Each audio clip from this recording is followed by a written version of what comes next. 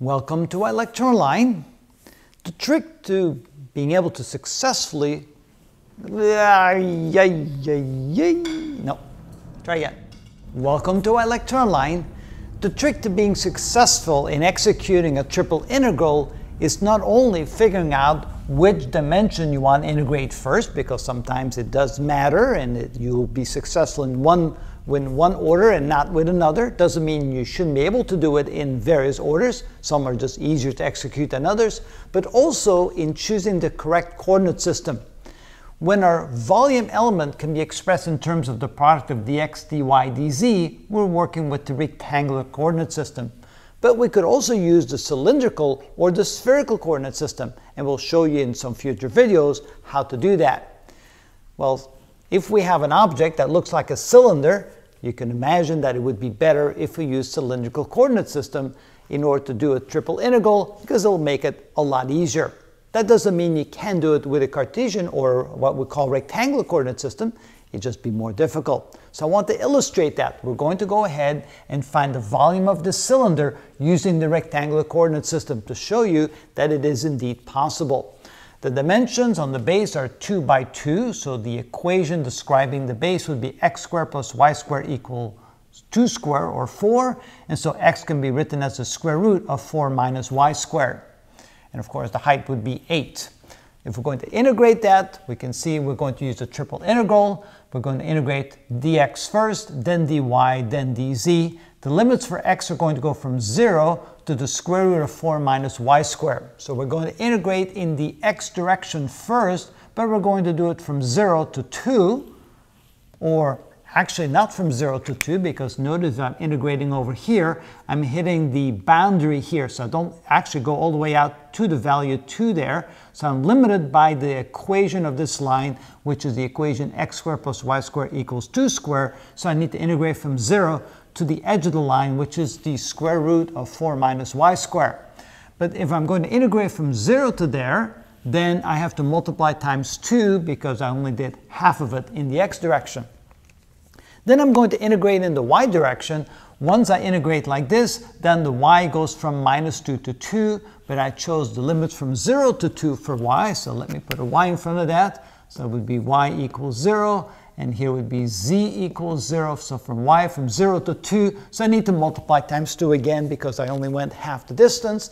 And finally, when I integrate over z, I go from 0 to 8, and I don't need a factor there because that's indeed the entire height. So I'm first going to integrate in the x direction from 0 to the edge. The edge is defined by the circle. Then I'm going to integrate in the y direction from minus 2 to 2, or only halfway that, multiply times 2, and then we integrate over the height. So let's go ahead and do that now. So first we're going to integrate dx, which becomes x.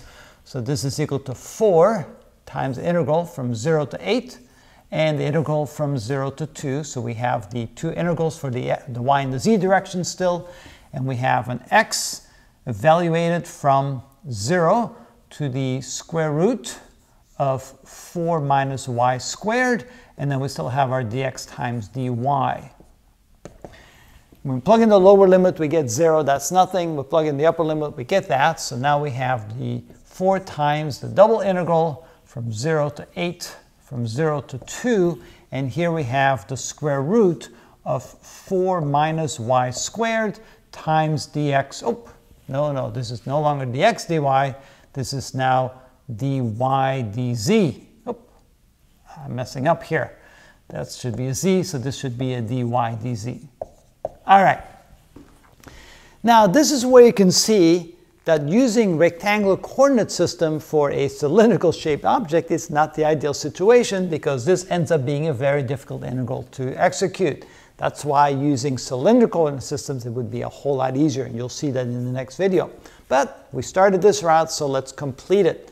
Now the integral of this, the square root of 4 minus y squared dy, this is also known as the square root of a squared minus y squared, you get the following integral.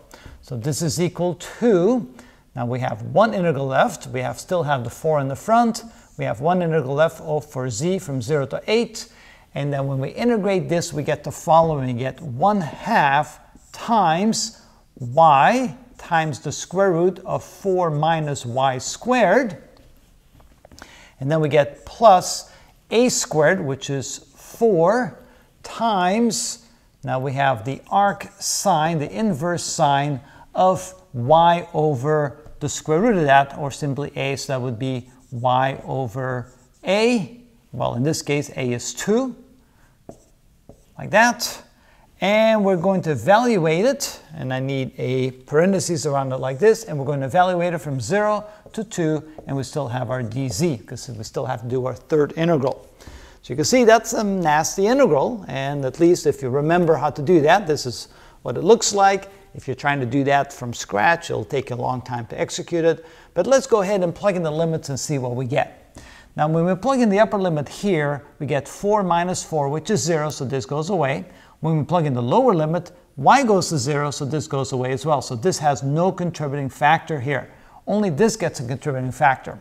When we plug in the lower limit, the arc sine of 0 is 0, so we don't have to worry about that. When we plug in the upper limit, we do actually have a value there. So this becomes the following. This is equal to 4 times 1/2, which is 2, times the integral from 0 to 8 of, this is 0, and this will be 0 when we plug in the lower limit, but when we plug in the upper limit, we get 4 times the arc sine of 2 over 2, which is really the arc sine of 1, which is 90 degrees, or pi over 2. We still have our dz there. So this is equal to 4 times 2, which is 8, times the integral from 0 to 8. And that would be pi over 2 times dz. And of course, that can go outside the integral sign, so we have 4 pi times the integral from 0 to 8 of dz. And now the last integral, of course, is easy. We simply integrate that. We get 4 pi times z evaluated from 0 to 8. Plug in the upper limit, we get 8. The lower limit gets nothing. So this is equal to 8 times 4, or 32 pi, as being the volume of that cylinder. Now, let's see if we actually got this correct, because we can easily calculate the volume of the cylinder. And let's see here. So the volume would be, let's put it down here. So the volume is equal to the base times the height. The base is a circle, so that would be pi r squared times the height, h. And so that would be pi times the radius, which is 2 squared, times the height, which is 8. That's 4 times 8, which is 32 pi. And sure enough, we got the same answer, so we know we did it correctly. Obviously, it's a lot easier to do this, but at least this is a good illustration of how to do a triple integral using the rectangular coordinates, even though it's not ideal, and you end up with an integral here, which is actually quite hard to do. So that's why it's sometimes better to choose the coordinate system that will work the best for you. In the next video, we'll show you how to do a cylinder using cylindrical coordinates. Seems to make a lot of sense, doesn't it?